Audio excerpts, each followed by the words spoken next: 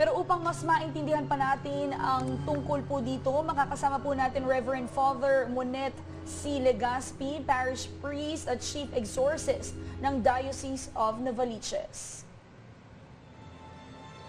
Welcome po, good morning. Good morning, Father. Hi, good morning po. Rise and shine, Pilipinas. Alright. Father, bago po ang lahat, kwentuhan niyo naman po kami, paano po nagsimula ang inyong career bilang isang pari? Bilang isang pari, opo. Ako yung pumasok sa seminary right after high school to take up philosophy. And eventually, after 4 years, I theology. No? Tapos, naging formator po ako sa seminaryo sa San Carlos, sa Our Lady of Guadalupe. And noong 1992 to 94, I was sent to study abroad sa Rome and by Cardinal Sin. Yun. Kaya po ako, naging priest po ako noong 1989. I was ordained by His Eminence, Jaime Cardinal Sin. Kung 1989 po, Father, kayo naging pare, ilang taon na po kayong pare ngayon? Ngayon ay parang, ilang taon na ba ako? 1989. So ako ay ilang taon na? 33 years old. Ayan. Sa November, magta-33 ako. Father, kailan po kayo nagsimula sa exorcism at ilang kaso na po so far ang mga nagawa po ninyo? Alam mo, ako ay na-appoint as the exorcist in the Diocese of Novaliches by His Excellency Antonio Tobias, no, retired na po siya, noong pong February 13, 2015. And since then, ang dami na, hindi kami ngayon nakakapagbilang, except every year. Siguro we average about 100 to 150 a year. And hindi po ito puro possession cases, no? Madalas po ito mga infestation, oppression, obsessions. Yan. Hindi naman talaga, very rare ang diabolic possession naman. Matanong po So namin, hindi kami nakakapagbilang talaga. Oh. Opo. Father, paano po ba naging exorcist ang isang pari? Ano po ba yung mga requirements para maging eligible sa exorcism ang isang pari? Alam mo, actually sa canon law, sa batas po ng simbahan, yung revised 1983 Code of Canon Law, ang sinasabi ay ang obispo ay magbibigay ng appointment as exorcist sa isang pare who has piety, knowledge, prudence, and integrity of life. I really don't think I have those naman.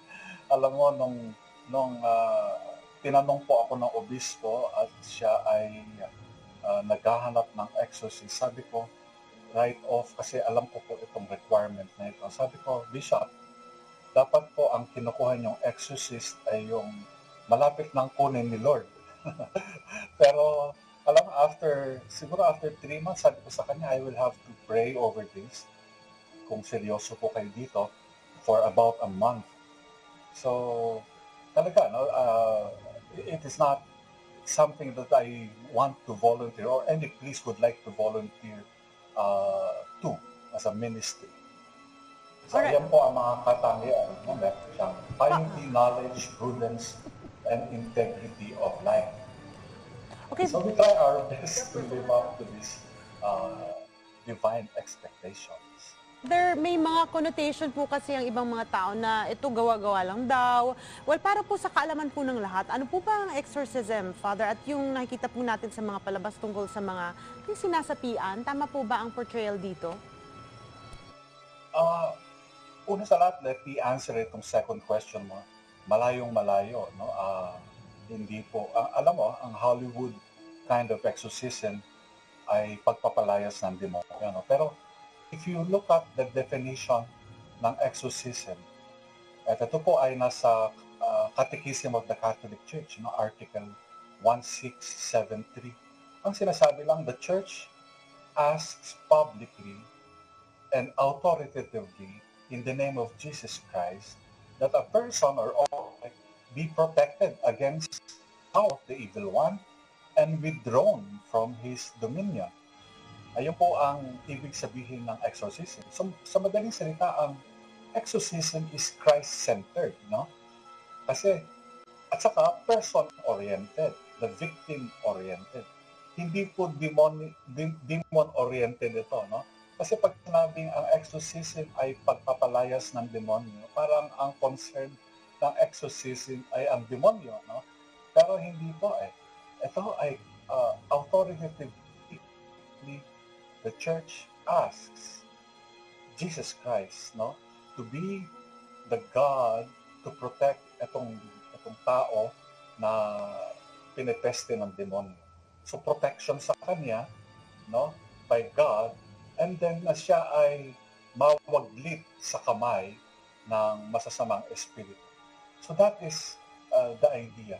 So exorcism is not simply about asking the demon to leave. No? It is rather parang, alam mo yun, protektahan mo yung anak mo, kahit na hindi umalis yung demonyo dyan, basta you protect the child because you love your child, your son or your daughter, and then you withdraw the child from the clutches of the evil being. Diba? Ganun po ang totoong ibig sabihin ng exorcism. So malayo po ang pinakikita sa mga palabas.